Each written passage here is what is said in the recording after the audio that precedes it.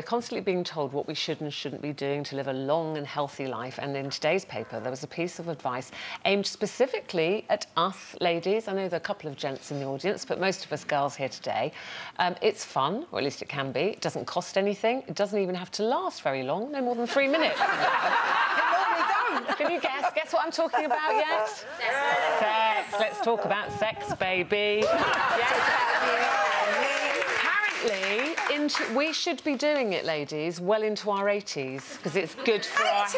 Yes, into our 80s. Crikey, I could just about do it now with a 19-month-old baby and I'm 40. What do you think older people do, though? I'm going to be told off now. You are going to be told off. I think they sit down together and have a bourbon biscuit and a cup of tea, Janet. Oh, no. I know. Not in my house. I think it's... Linda's... Well, apparently it's very good for your blood pressure. Today, aren't you?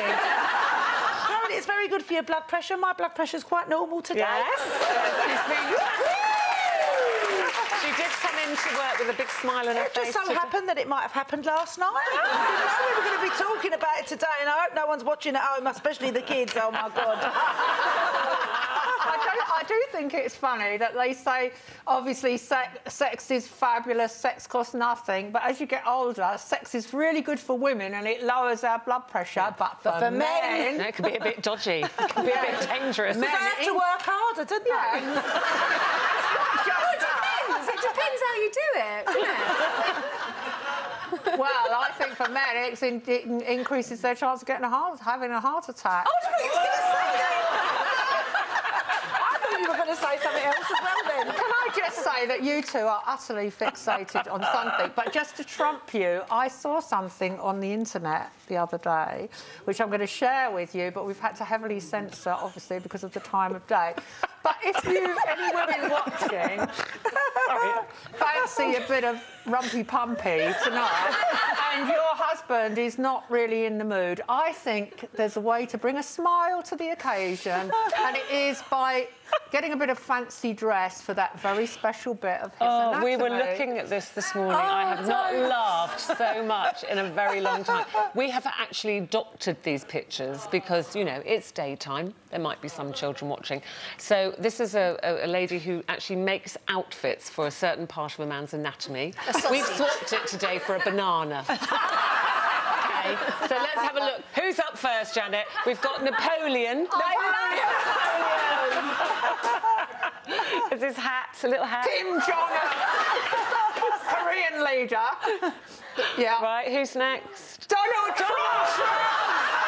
Can you call me a bit of a pervert? That could have been Boris Johnson, couldn't it? Yeah. That might turn me on. Where's Wally? Or where's Willie? You think we're joking? Those are actually proper outfits that this lady sells, and yeah, well, that's great. You've got time now, ladies, to choose your husband's Christmas present. You're going to be getting aim on one? If you want to go to bed with, you know, a political leader, Boris Johnson, or perhaps Donald Trump, get ordering. I know how to spice up your sex life. Just lend you my husband. I'd love Eamon, but I think the best way is if the National Health Service open next to A&E and outpatients a new department for older women like me who can't find a partner, who are looking for a bit of nookie to prolong their lives. And we go through A&E, and it's got very discreet signage, and we go in a cubicle and have a quickie. Because we'll be saving them loads of money. We won't be back with depression, blood pressure, shingles or misery. We'll have had... Well, all I know is Linda's looking very good on it today. So I'll have some of that.